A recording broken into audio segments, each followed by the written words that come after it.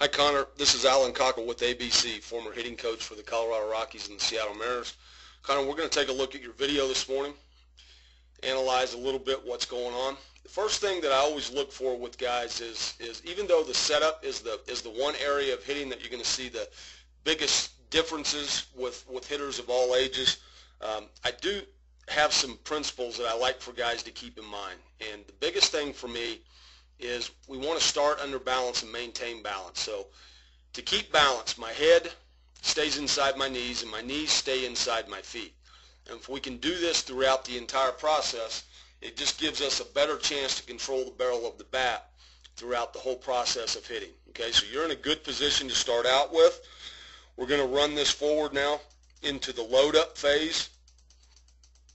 Okay, we'll run it forward.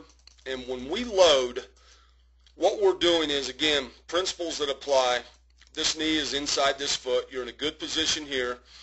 What I want you to feel in your load is I want you to feel weight being shifted into the inside part of this back leg. Okay?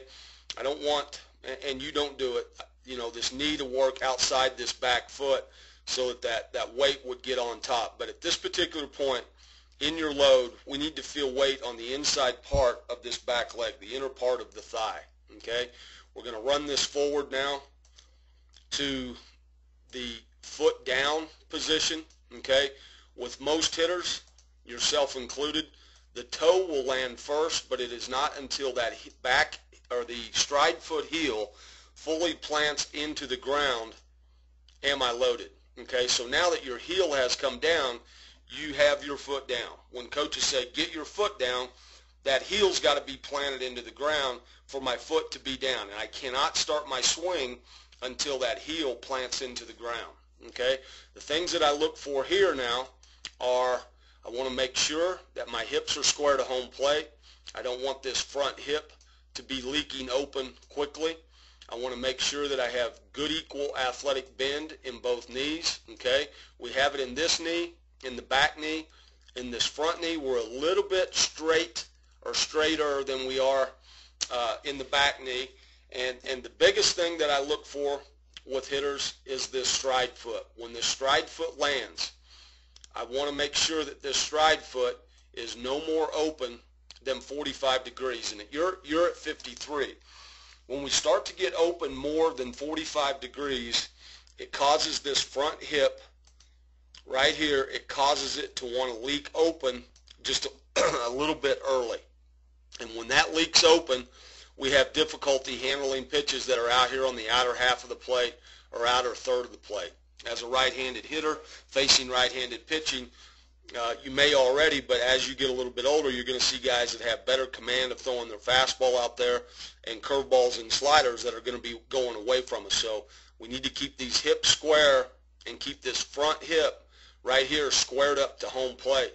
And all of that is caused, in my opinion, because the stride foot opens more than 45 degrees. This 45-degree angle is where we'd like to be. Okay? Once we get fully planted into the ground with the stride foot, we have two moves. We have a lower half move that will be started with this back knee. This back knee will drive or transfer the weight that you had in here.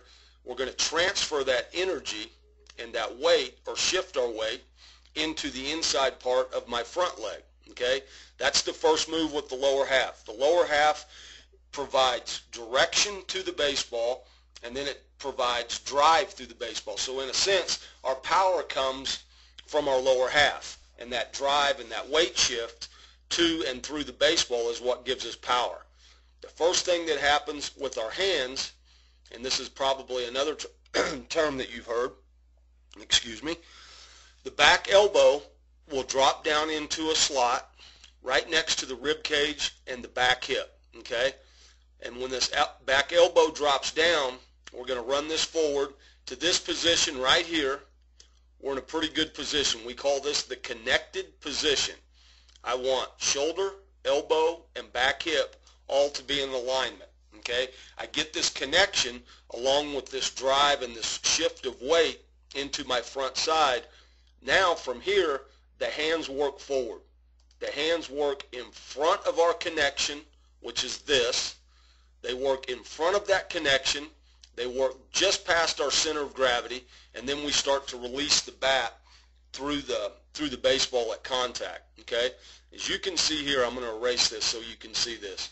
As you see here, our next move is our elbow has continued to work forward just a little bit. Our hands haven't moved in front of that connection, which was back shoulder, back elbow, back hip right here. And it's just about now that the hands are starting to work in front of that power source. Okay, I would rather see the hands work in front, more right in this area where our center of gravity is, our belly button, our belt buckle on our pants. Okay, and because our hands haven't worked in front of that until this point, what we're going to get is we're going to get a lack of extension through contact. Okay, we'll run it forward to contact.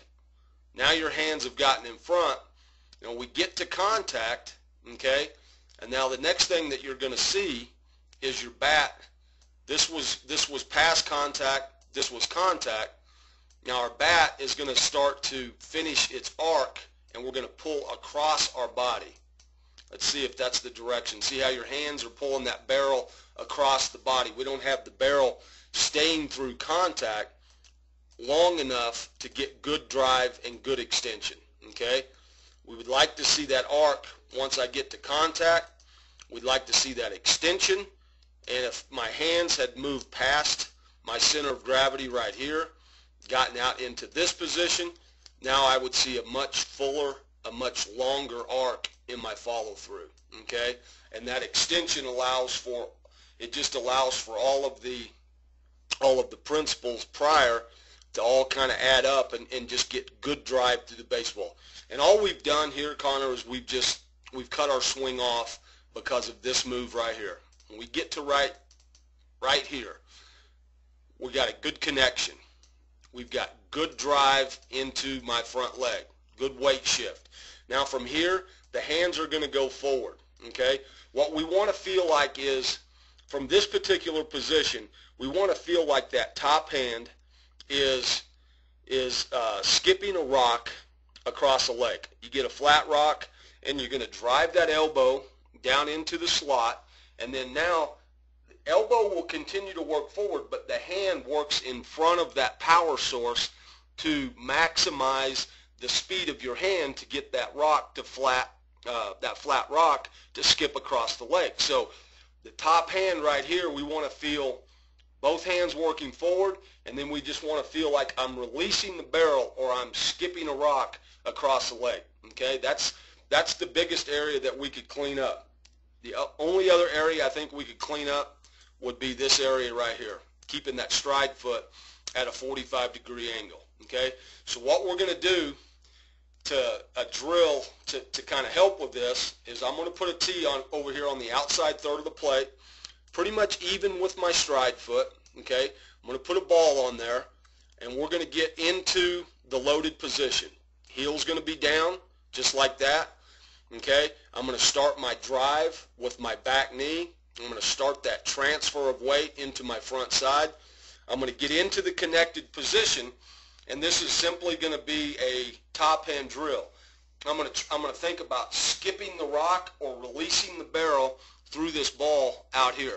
Okay, I'm going to hit this ball, if I'm in a cage, to the right side of the cage. If I'm on the field, I'm going to hit this ball line drives through the second baseman or line drives into the right center field gap.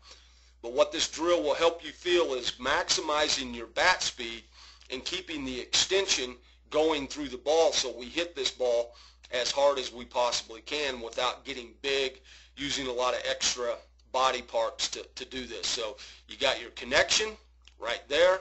Now from here, I'm just going to, my top hand is the only hand on the bat, and I'm just going to skip a rock, or I'm going to take that barrel and I'm going to release and throw that barrel through this ball and try to feel extension with my bat staying out here towards the flight of this ball through the second baseman into right center. Then I get a much longer, fuller finish, and I've hit the ball harder without exerting any more effort. Okay, bud? Hey, I want to thank you for coming to our camp, and best of luck.